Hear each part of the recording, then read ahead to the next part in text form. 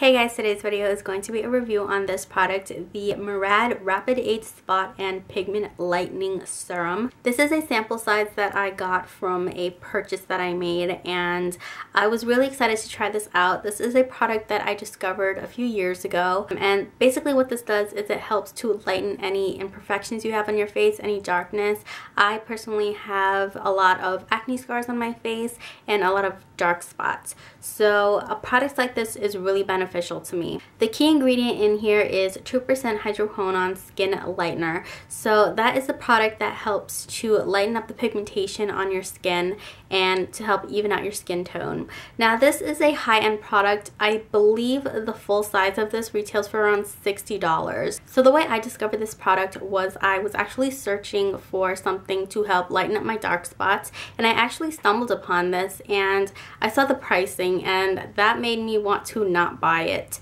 So this was actually my first time trying this out. I did know that the key ingredient in here was hydroquinone, so I went ahead and searched it, and I actually found an alternative to that, and that is the Palmer's Cocoa Butter Formula Even Tone Fade Cream. And the key ingredient in here is the same key ingredient in here. This retails for $60. This I got on drugstore.com for $8. I've also reviewed other creams like this on my channel. I've reviewed Natanola. I've also reviewed Palmer's Skin Success Fade Cream, and all of those retail between $5 and $8 at the drugstore. The key ingredient is the hydroquinone that is in here. The purpose of this video is to let you know how I felt about this product, but I also wanted you to know that there are drugstore alternatives that work just as well.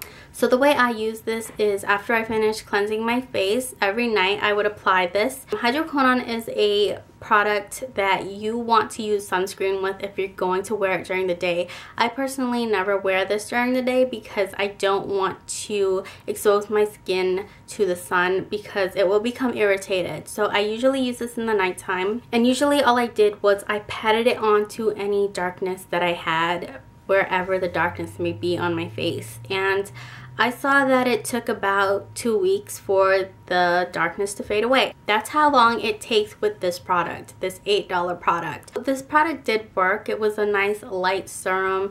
It does have a sticky consistency to it, so you definitely have to let it dry before you apply your moisturizer. So it did work. I did really like it, but unfortunately it's not something that I would ever consider buying because it's so expensive. It is a high-end product that retails for a lot of money. There are a lot of products out there with this key ingredient in it, so you should definitely do your research, which is what I did. I researched this key ingredient and I found this. That's it for this review. Thanks for watching. I will see you next time. Bye.